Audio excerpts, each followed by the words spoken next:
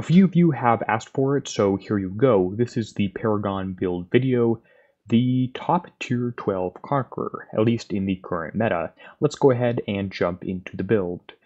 Before we do that, I do want to mention that this is of course a PvP video. This is my own build I'm sharing. It's probably similar to a lot of the top builds out there, but I do have a few pretty important differences, and this is not some sort of alliance secret. I'm not even convinced that these exist. I also want to mention that all my builds are available in my build stock, which you can access in the description of any of my YouTube videos. This is brought to you by the channel members and is of course 100% free to use. All you have to do is copy and paste in the Kixeye hash code and paste it into your shipyard. Now the Paragon is a pretty interesting ship, and it is pretty strong even at U0. It's stronger than the Helma and the Hololight at U1. It has a really high amount of armor points, which is part of why it is pretty nice, and has some decent stats upgrades for U1, including a small increase to armor points, extra ballistic defense, which is very helpful against the Pitbulls, increased explosive, helpful against the Dreadhusk, and corrosive, which I guess is kind of nice. The other stats, including concussive damage, are helpful, but are not necessarily game-breaking. Now the hull is overall pretty strong. It is pretty weak to Pitbulls at U0, so that U1 upgrade should definitely help, but he is going to be much stronger against concussive defenders like the Horror, which is probably pretty outdated at this point. I actually have to take mine out of my defense once I get another Dreadhusk built. Now this guy does have some okay special abilities. You can see it's Steadfast Screen Aura. Basically, you get extra damage bonuses if you are stationary, which I suppose is kind of nice, although in most bases you're charging down the channel in any case, but you can use some extra advanced driving to get bonuses when you're stationary. Now, as far as the actual build for this, the weapons are going to be pretty standard. All you want to do is just equip the Claymore Gatling gun. If you don't have it, go ahead and get it in Bounty for 10,000 points. It should be pretty cheap. I did mention in my Helma video that autoing the 112s was a great way to get a lot of points in this particular bounty in late November. Now once those are on there, let's go ahead and jump over to the specials. The first special is your engine. This is going to be nothing too surprising, and I don't really have an alternate for this one. For all the others, I'll suggest some alternates, but the turbocharged engine CT, this is going to give you concussive damage. It's tier 11, it's pretty old at this point, so you probably still have a few of them. Just throw that on there, extra evade, extra damage, all that stuff is really nice. Special slot number 2 is going to be Invasion Scanner 3. This is again one that is pretty old, and you should have a bunch of them at this point. If you don't, go ahead and scrap your tier 11 ships like your Helios, etc. You won't really be needing those anymore once you build this one, or at least refit this off of that.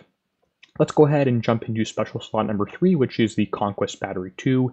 Using something like Siege Battery or Conquest Battery 1 would not be a bad option here, but most of you probably have enough of this if you're building the Paragon U1, considering the kits are 20,000 points for 1,000 kits, enough to do all 5 ships. This one is great. It will double your building damage, actually a little bit more than that, and will give you some combat speed as well. I like it. It is an overall solid choice.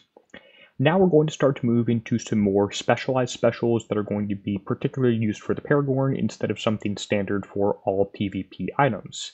Let's go ahead and put on the Hellbrink Warheads, which is a tier 12 Conqueror special. You can see benefits explosive damage. We're not using it for that. Instead, we're using it for the splash and the projectile speed, both of which can make your concussive Gatling gun tier turn into a pretty powerful special. And I do like this one quite a bit. In fact, this ship does great in building damage. You don't really even need more of that because you do so much of it already. Turrets, etc. die very, very quickly. Where the ship struggles is actually against enemy defending ships, but we'll talk about that when we talk about the CICs, because you do have some interesting choices to make there.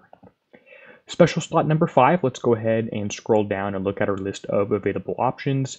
You're going to see a bunch of them. We're going to come back to one of the concussive reload specials later, but let's go ahead and pull up the Zip Drive X. Zip Drive Y is better, but that came out with the Badgers and is limited to just defenders, so you can't use that. If you don't have Zip Drive X, it's tier 8 at this point, so you probably do, but just the regular Zip Drive is probably okay. This gives you reload, damage, and combat speed, which are all really nice things. Zip Drive X, overall solid special. I wouldn't see anyone replacing that. Now, this final special is where you do have two options in my mind. Some other people are using some other weird things like concussive upgrade or concussive force. Both of those are decent, but really are kind of missing the point because they're not, they're forgetting about this last special. So if I look at concussive damage specials, if I can spell correctly, you will see a few different options for these. You'll see force, which is the, where's force right here, which is going to give you 15% more damage, but you lose a bunch of range, potentially putting you under the range of defending pit bulls, which is not great, especially if you can hit them when they're stationary. You also have the option for scope, which is one of the two options in my mind for this one. Extra range is always helpful, and you probably do enough damage to buildings, but ships, again, is where you struggle some from. A bunch of people are putting on concussive upgrade, and that's great if you don't remember the last special, which is actually the PBX payload special.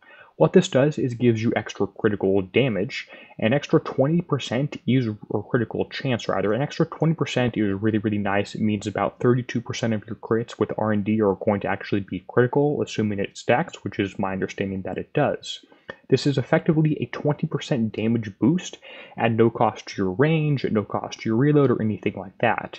And you might say that, oh yeah, you're relying on criticals, you're hoping that those are successful. Well, it turns out they're going to be because you have so many different salvos you're firing so quickly. It's the law of large numbers. You're going to have, on average, 20% or very, very close to that criticals throughout the entire battle. You don't need to be skeptical of the math behind random numbers on this particular special.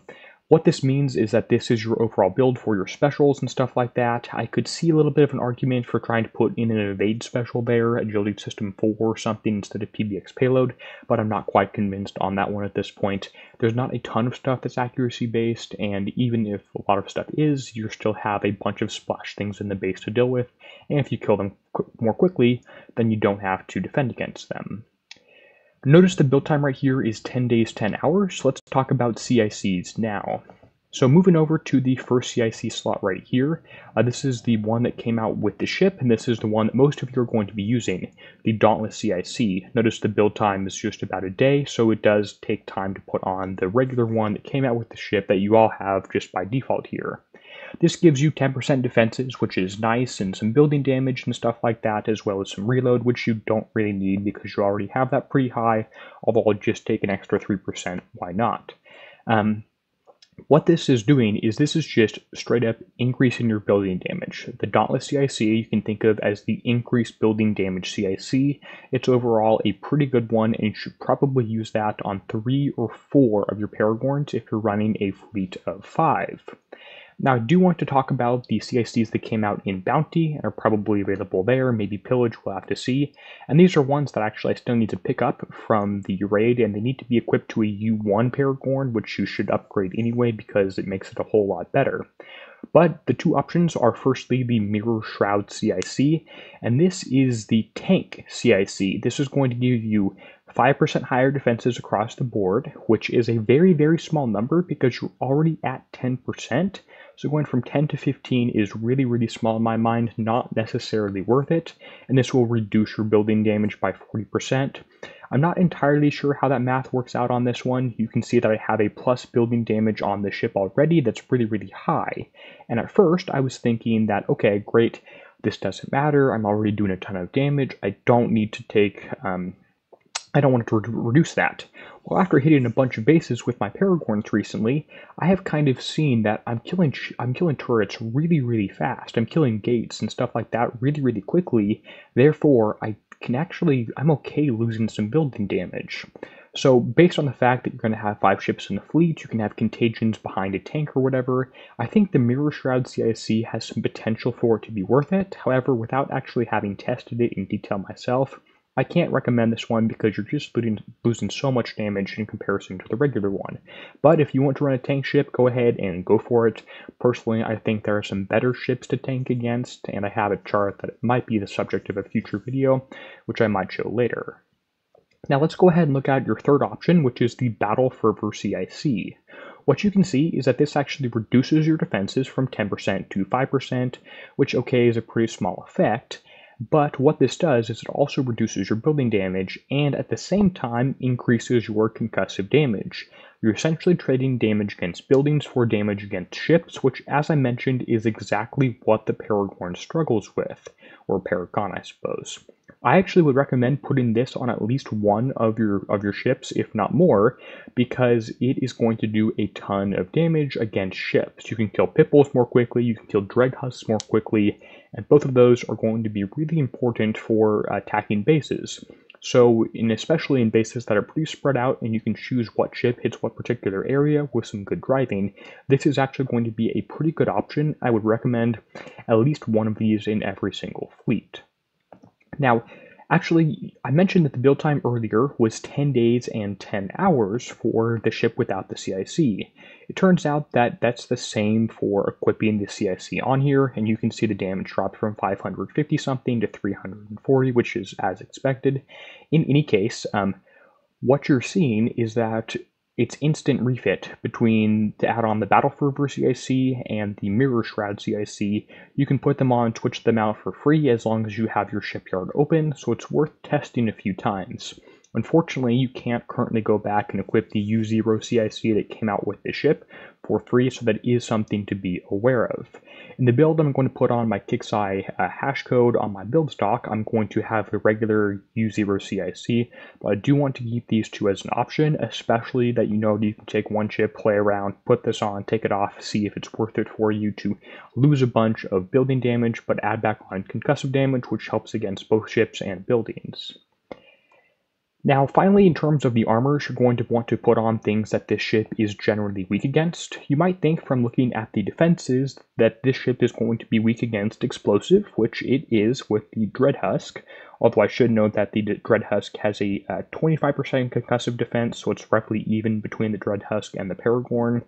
You could also put on some corrosive for going against the Mind Melter Scattergun, which I think is a pretty good overall bet because there's not a ton of other defensive items that are going to really hurt you. Maybe some missiles or something like that, but until we get that iconic railgun turret released, which is going to be ballistic, we don't have much else hurting us, and some people are even running like tier 8 turrets or something in their bases that are really low. Now for the last armor, you can either really do explosive like I talked about, or you can use a ballistic one, and ballistic should help against the pitbull, which is obviously one of this hole's main weaknesses, and with the U1 and the armor, it should be much less of a threat. And this will obviously help too against the iconic railgun when it comes out. As far as I know, every single railgun we've had in the game has been ballistic. This was kind of teased in the bounty prizes, if you don't remember that one. And that is my overall thought on my build for the Paragon. Probably a fleet of 5 of these things, unless you're running a mixed fleet with Contagions, and then you have a few differences. 3 regular CICs, 1 tank CIC, and 1 damage CIC, maybe 2 ship damage CICs. That's my thought. Let me know if you have any questions in the comments section down below, and I'll do my best to get back to you. I want to give a huge thank you to the channel members whose names appear on the end screen now. They're helping keep the channel running and are why I can provide things like the build stock. If you find that doc or these videos helpful and want to support, you can click the join button on YouTube. As always, and until next time, this is Derpy signing out, helping you be a better pirate.